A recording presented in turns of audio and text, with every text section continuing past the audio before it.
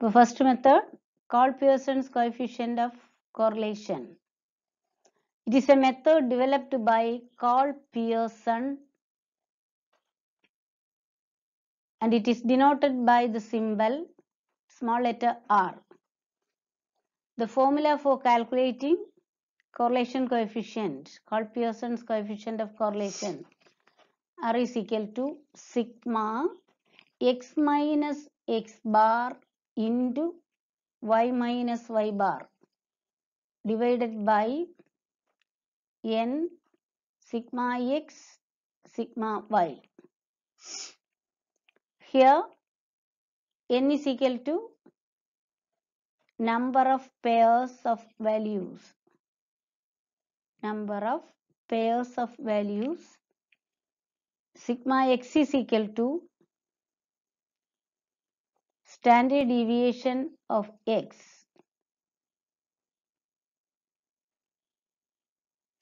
Sigma y is equal to standard deviation of y.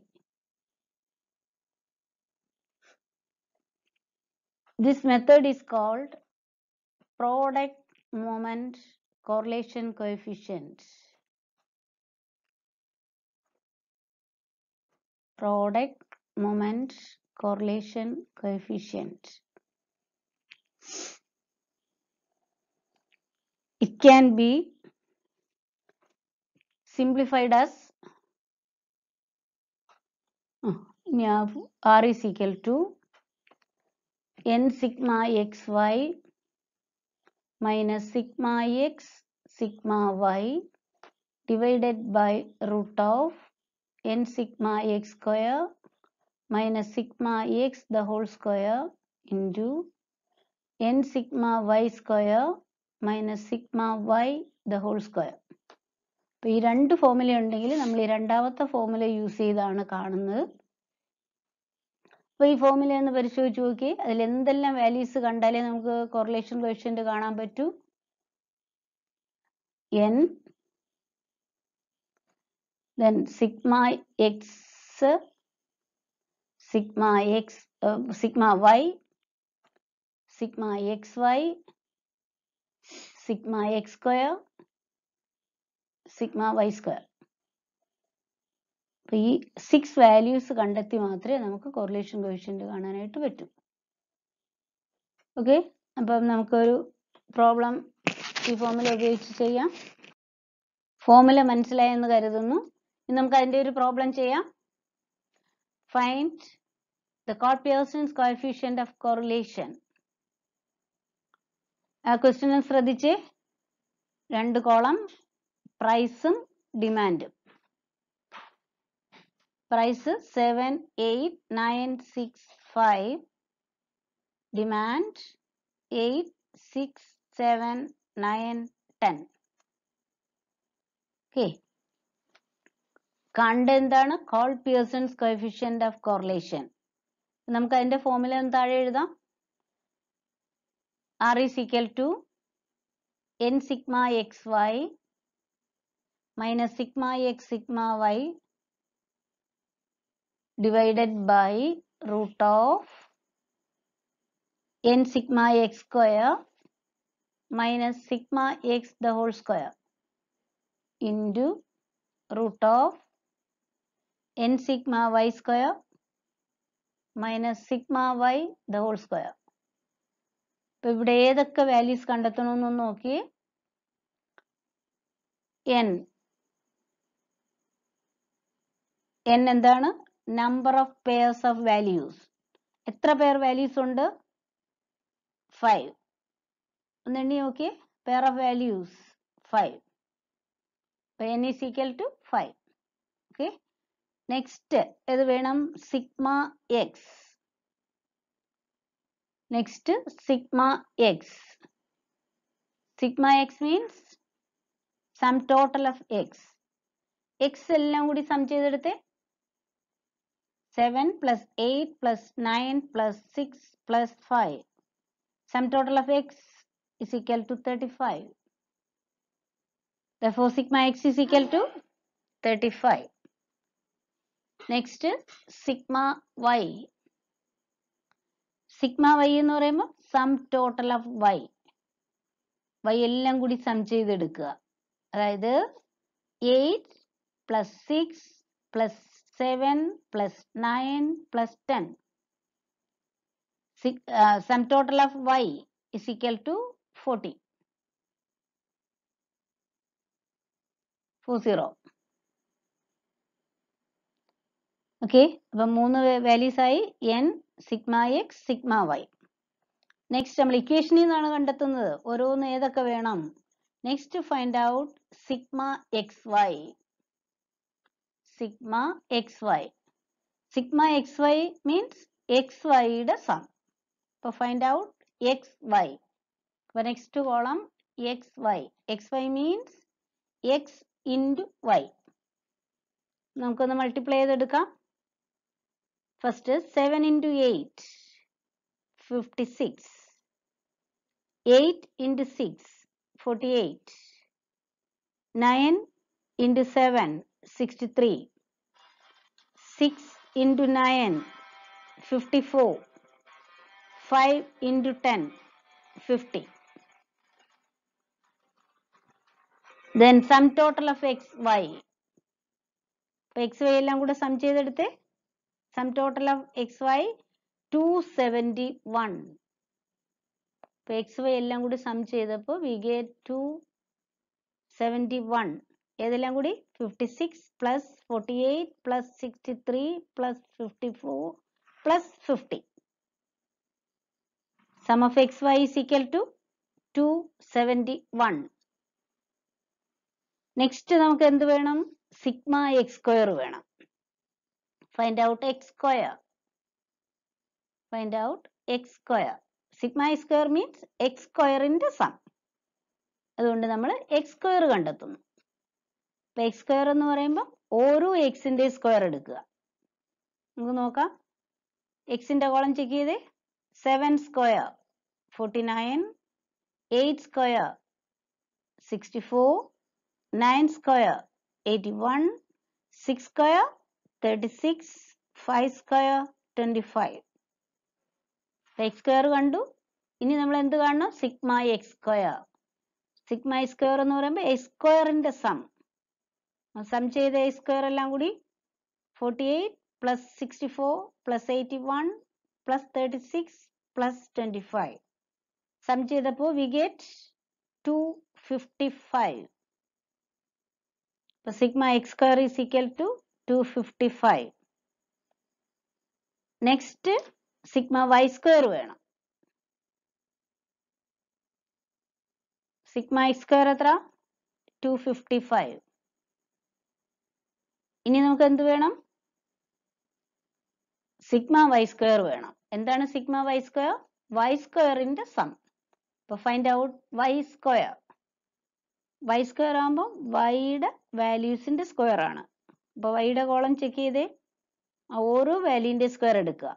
8 square 64, 6 square 36, 7 square 49, 9 square 81, 10 square 100. അപ്പോൾ Y square കണ്ടെത്തി. ഇനി ഈ Y square എല്ലാം കൂടി സം ചെയ്തെടുക്കുക. അതായത് 64 plus 36 plus 49 plus 81 plus 100. Some of X square 330. അപ്പോൾ എക്സ് സ്ക്വയർ എല്ലാം കൂടി സം ചെയ്തപ്പോൾ നമുക്ക് 330 കിട്ടി. അതായത് sigma X square is equal to 330. Once more values എല്ലാം ചെക്ക് ചെയ്ത് നമുക്ക് 6 വാല്യൂസ് ആണ് ആവശ്യം. n 5, sigma X 35, sigma Y 40, sigma X Y 271, sigma X square 255, sigma Y square 330. ഇനി നമുക്ക് ഇക്വേഷനിൽ ഓരോ വാല്യൂ ശ്രദ്ധയോടെ സബ്സ്റ്റിറ്റ്യൂട്ട് ചെയ്യാം. അപ്പോൾ ഇക്വേഷൻ എഴുതിയിട്ടുണ്ട്. ഓരോന്നും നമുക്ക് ഇട്ട് പോവാം. അപ്പോൾ ഇക്വേഷനിൽ n എത്രയായിരുന്നു? 5. അപ്പോൾ 5 ഇൻറ്റു സിഗ്മ എക്സ് വൈ 271. അപ്പോൾ 5 into 271 minus sigma x 35 into sigma y 40. Okay, divided by square root of n 5 into sigma x square 255 minus sigma x 35, അപ്പോൾ 35 the whole square into root of n 5 into sigma y square 330 minus sigma y 40 the whole square. ഇവിടെ ശ്രദ്ധിക്കേണ്ടത് രണ്ട് കാര്യങ്ങളുണ്ട്. Sigma X the whole സ്ക്വയറും ഉണ്ട്, sigma X സ്ക്വയറും ഉണ്ട്. Sigma X square എന്ന് പറയുമ്പോൾ എക്സ് സ്ക്വയറിന്റെ സമ്മാണ് എഴുതേണ്ടത്. Sigma X the whole square പറയുമ്പം സിഗ്മ എക്സിന്റെ വാല്യൂ എടുത്ത് വേണം സ്ക്വയർ എടുക്കാൻ. രണ്ടും രണ്ട് വാല്യൂ ശ്രദ്ധയോടെ എടുക്കുക. അതാണ് മിസ്റ്റേക്ക് വരുന്നത്. ഇനി നമുക്ക് ആ വാല്യൂസ് ചെയ്തു പോകാം. 5 into that's equal to 5 into 271 multiply the 1355 minus 35 into 40 1400 square root of 5 into 255 1275 minus 35 square. 35 square means 35 into 35 1225 into root of 5 into 330 1650 minus 40 square means 40 into 40 1600. It is equal to അത് less ചെയ്തേ 1355 minus 1400 we get minus 45. ഇവിടെ ചെറുതിൽ നിന്നാണ് വലിയ സംഖ്യ less ചെയ്തിരിക്കുന്നത്. So less ചെയ്തപ്പോൾ we get minus 45 by root of 1275 minus 1225 less ചെയ്തപ്പോൾ we get 50 into root of 1650 minus 1600 we get 50. അപ്പോൾ root 50. അപ്പോൾ എന്ത് കിട്ടി? minus 45 divided by root 50 into root 50. That is equal to minus 45 divided by 50യുടെ square root എടുക്കുക അല്ലേ? 50യുടെ square root എടുത്തപ്പോൾ എത്ര കിട്ടി? Okay, 7.07. 7.07 into 7.07 root 50 into root 50.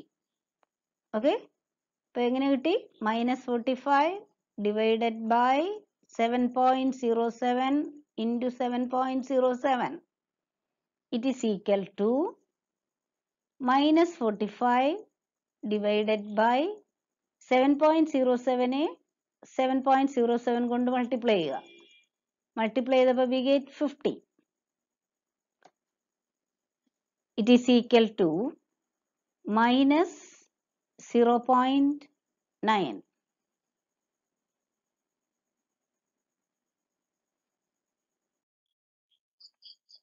ഇവിടെ നമുക്ക് കിട്ടിയ ആൻസർ minus 0.9. നമുക്ക് ഈ വാല്യൂവിനെ കോറിലേഷൻ കോഎഫിഷ്യന്റിനെ നമുക്ക് എങ്ങനെ ഇന്റർപ്രിറ്റ് ചെയ്യാം അതൊന്ന് നോക്കാം. by interpretation of correlation coefficient R. അപ്പം ആറിന്റെ വാല്യൂ 1 വരികയാണെങ്കിൽ പെർഫെക്റ്റ് കോറിലേഷൻ, അത് +1 ആണെങ്കിൽ പെർഫെക്റ്റ് പോസിറ്റീവ് കോറിലേഷൻ, -1 ആണെങ്കിൽ പെർഫെക്റ്റ് നെഗറ്റീവ് കോറിലേഷൻ. ഇനി 1 അടുത്ത വാല്യൂസ്, അതായത് 0.7, 0.8, 0.9 അത് വരികയാണെങ്കിൽ ഹൈ കോറിലേഷൻ. അത് പോസിറ്റീവ് ആണെങ്കിൽ ഹൈ പോസിറ്റീവ് കോറിലേഷൻ. with -0.7, -0.8, -0.9 ആണെങ്കിൽ ഹൈ നെഗറ്റീവ് കോറിലേഷൻ. 1 അടുത്ത വാല്യൂസ് ആകുമ്പോൾ ഹൈ കോറിലേഷൻ ആണ്. എന്നിട്ട് സൈൻ നോക്കുക. പ്ലസ് സൈൻ ആണെങ്കിൽ high positive correlation, minus sign ആണെങ്കിൽ ഹൈ നെഗറ്റീവ് കോറിലേഷൻ. ഇപ്പൊ പെർഫെക്റ്റും ആയി ഹൈയും ആയി. ഇനി when r is equal to 0, there is no correlation.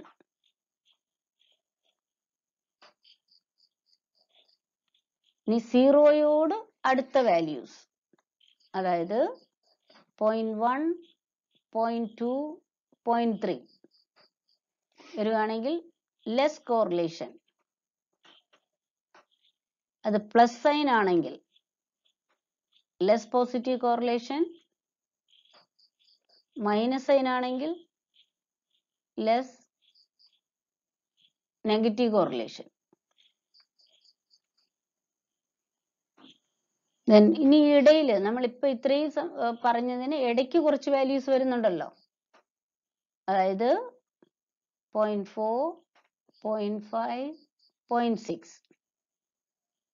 ഇത് മൂന്നും ഹൈയും അല്ല ലോയും അല്ല, അതിന് രണ്ടിനെ ഇടയ്ക്ക് വരുന്നു. ആ ഇടയ്ക്ക് വരുന്നതിന് നമുക്ക് മോഡറേറ്റ് എന്ന വേർഡ് യൂസ് ചെയ്യാം. Means not high not law. അപ്പം 0.4, 0.5, 0.6 വരുവാണെങ്കിൽ മോഡറേറ്റ് കോറിലേഷൻ. അത് പ്ലസ് സൈൻ ആണെങ്കിൽ moderate positive correlation, minus sign ആണെങ്കിൽ മോഡറേറ്റ് നെഗറ്റീവ് കോറിലേഷൻ.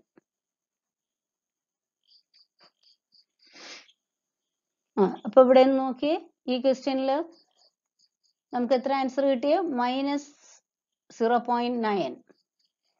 ഇപ്പൊ ഇന്റർപ്രിട്ടേഷൻ എങ്ങനെ വരും? ഇവിടെ ഡിമാൻഡും പ്രൈസും തമ്മിൽ ഹൈ നെഗറ്റീവ് കോറിലേഷൻ അല്ലെ? 0.9 ആയതുകൊണ്ട് ഹൈ, സൈൻ മൈനസ് ആയതുകൊണ്ട് നെഗറ്റീവ്. അപ്പൊ എങ്ങനെ വരും? there is a high negative correlation between price and demand. High negative correlation between price and demand. ഇങ്ങനെയാണ് കോറിലേഷൻ കോഎഫിഷ്യന്റിന്റെ വാല്യൂ ഇന്റർപ്രറ്റ് ചെയ്യുന്നത്.